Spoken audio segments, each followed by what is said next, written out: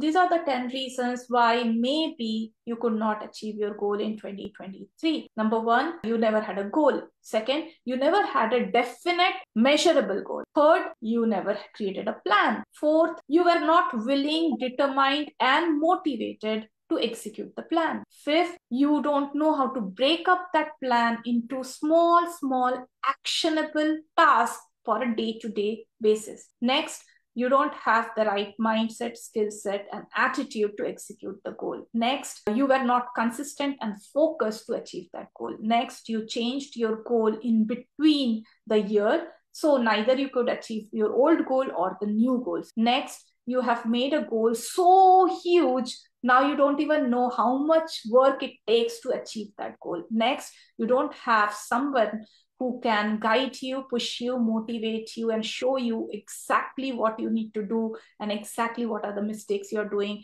and exactly what it takes to achieve that goal. So if any of the 10 reasons are right for you, all you have to do is to find out what are the reasons why you could not achieve the goal in 2023